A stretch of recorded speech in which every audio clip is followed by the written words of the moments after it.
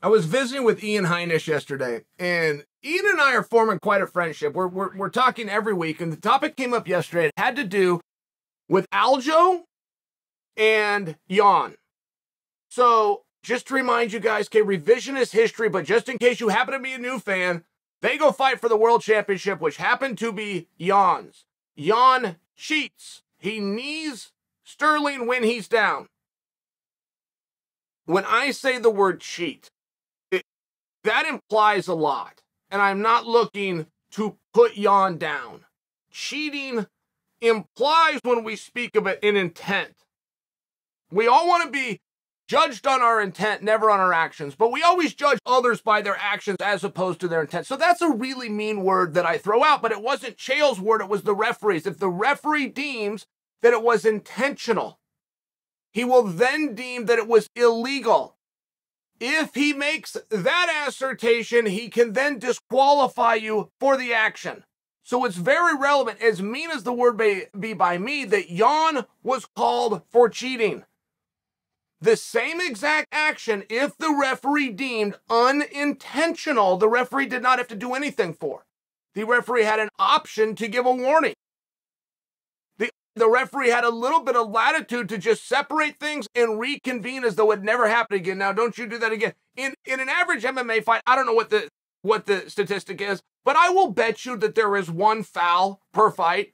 That might strike you as a little bit high, but if you know how many times a guy grabs a guy's uniform, which is against the rules, the guy grabs the cage, which happens all the time, referees catch it all the time and do absolutely nothing about it. It's one of those things within our sport that people have just decided, right? They're going to legislate from the bench.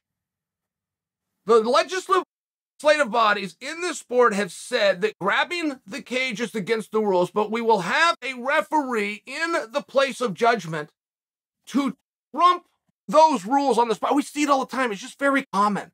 Lots of things like this happen. Somebody's finger goes into somebody's eye. Well, it was unintentional, and sure, they should have had their hands clean. It's just one of these things that if you broke it down real carefully, you're going to see a lot of violations in every single fight. Not all of them get called. The referee in the fight, very important how the fight's going. Everything gets judged as a body as opposed to how it's supposed to be judged, which is within the exact moment. Sterling whips Yan. Yan starts to turn the tide, and he starts putting a whipping on Sterling. Now, at this point, Sterling is down. Yan stands up, grabs Aljo's head, knees him right in the face. Referee steps in. What's he going to do? If the referee does what's right, which is to call that a violation, which takes 1 point away, the ball now goes into Sterling's camp of can you continue? If you cannot continue and a fight is stopped on an illegal technique, a disqualification will take place. This is not the WWE, where the only way to win is by submission or pinfall. You guys ever see that back in the olden day? There's something in wrestling known as a count out or even a disqualification. But if you're in a championship match, if you do not have a submission or a pinfall, even if you win, the belt cannot change hands. It just gets really weird. It's like no part of that is true within our sport. There's actually 4 ways to win within our sport. You can get a decision, which is what every fighter plans for, to make sure that he's in shape. That would be a fighter's worst case scenario, meaning he's got to work the absolute longest for his money. You could get what's known as a submission. You could knock the opponent out, or number 4 that nobody ever wants to talk about for some reason, which is called a disqualification. Those are your 4 ways to win a fight. And none has a greater value. That is just a phenomenon created by a narrative of the media. Why want to go and knock the guy out? What? Did somebody tell you that was better than putting him in an armbar? Did somebody tell you that an armbar pays more than going to a referee's decision? Like, what part of it is going to affect your ranking? What part of it is going to affect your applause? It's just one of those things, right?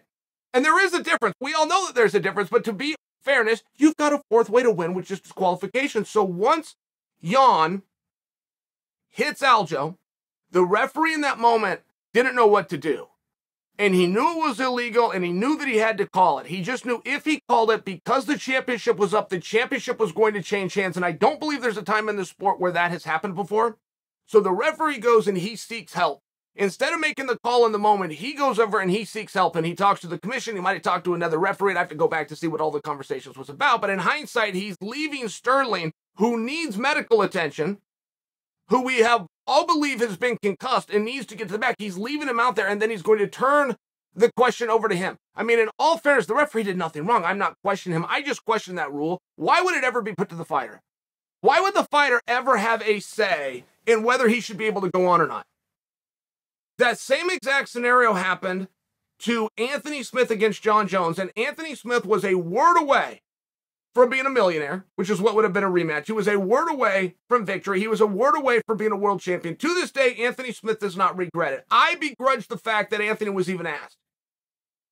If you have been so egregiously fouled to the point that we only got a couple of rules. Don't bite the guy and don't kick the sumbitch when he's down.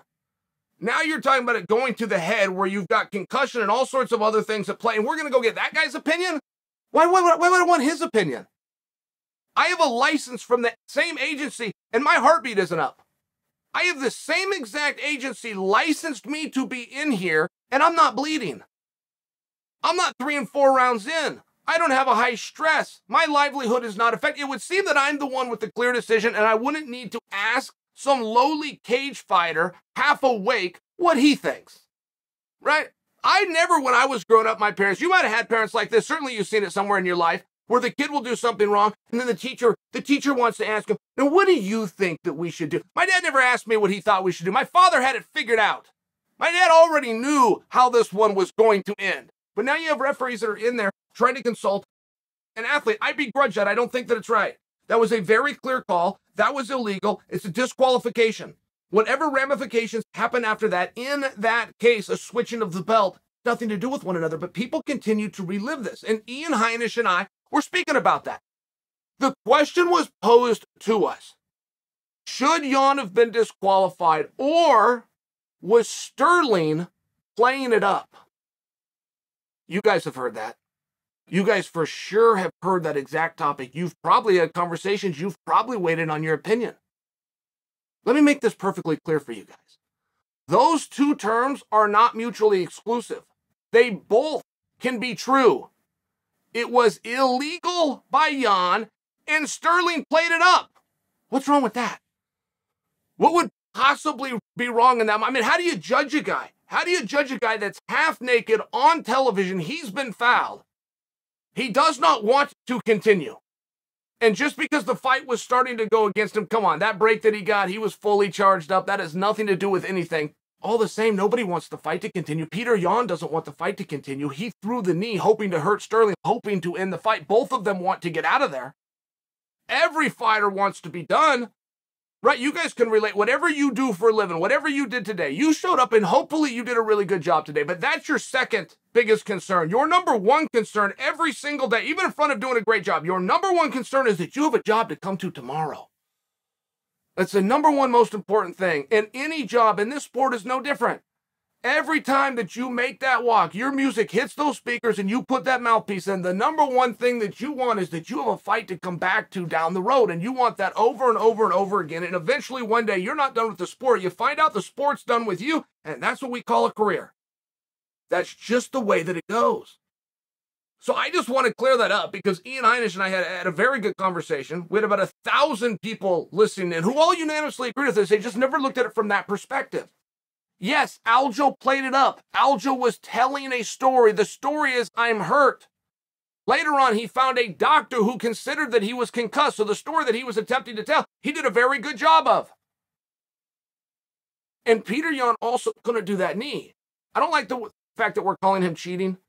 He did not calculate everything. Okay, what points are down? You got 1, 2, I'm grabbing the knee. No, he just did the technique. Here's a head, here's my knee, pull them together. I understand the whole thing, but the conclusion still had to be the same, which is disqualification. You cannot start overlooking rules in this sport, not in this one.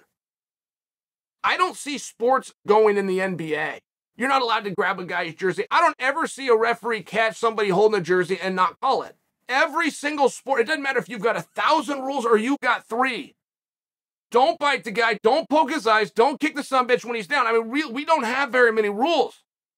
And when I do see in our sport some of the little ones, oh, well, that's not a big one. Not a big one according to who? The ABC will decide at their annual meetings what rules matter. Your job is to enforce them. I think that's a far bigger topic. Far bigger topic and a far bigger problem. And I am not, I'm not saying the referee did it right. The referee did it right.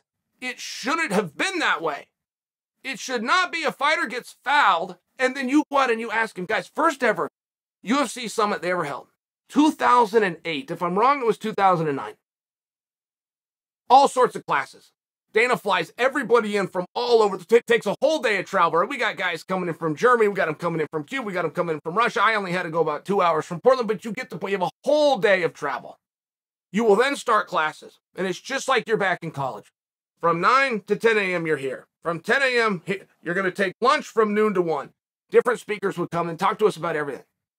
Performance-enhancing drugs, talk to you about nutrition, talked about taxes, talked about promotion. It was a whole thing. We had an entire tech department set up in the back to set every fighter before this thing up with something known as Twitter and something that could get you a blue check mark. We didn't even know what that was. Sharing with you what went on at this event, but of this event that was 3 days, Dana only walked in the room personally and spoke one time. And I remember it perfectly clear because I knew when he came in and he went to all this expense to put this on, whatever he's about to say is one thing that freaking matters. At this period of time of 2009-ish, there was a big thing going around our sport that if a fighter was ever fouled and the fighter was asked, can you continue? That the fighter had to say yes, that was not truly an option, that was a formality. This was a narrative, and this was going around everywhere. And people in the media were even supported. Of course, they have to go on, or the UFC will punish them. It will show a lack of heart. It will show a lack of grit. That was a real belief. And Dana came in the room to clear that up, and he said, that is not true. I do not ever expect you to go on when you've been fouled. And then he qualified his statement with a statistic. He said, as a matter of fact, we have only had one athlete ever be fouled and go on to win the fight. Every other athlete who has ever worked at the deficit of putting up with an illegal move of his opponent has lost. I do not ever expect you to answer that question by the referee any other way than the truth. Tell him if you can go on or if you can't. I remember because of the qualification that Dana put on it. And I only bring that to you as I do think people have given Aljo a very hard time. Think that Aljo did everything right. Aljo's got one goal when he gets in there, which is to follow the absolute number one rule, which is protect yourself at all times. You then have other goals of hoping to get victory. You have other goals of byproducts to hoping to get a championship or to come back or to return to a main event or to impress the crowd or get. There's nothing wrong with it. And if you think that you've watched that tape and you've determined that Aljo was playing it up, and that's a very loose term that nobody fully knows what it means, good. We concede. You don't ever get to the point in the tape where you get to judge if Aljo played it up until you've seen that an illegal move was done to him. So just stop the tape right there. Was Aljo down? Was he fouled? If the answer is yes, you don't ever get to see the rest of the tape. Where how does he react to it and how does he play to the media within that moment? Stop the tape.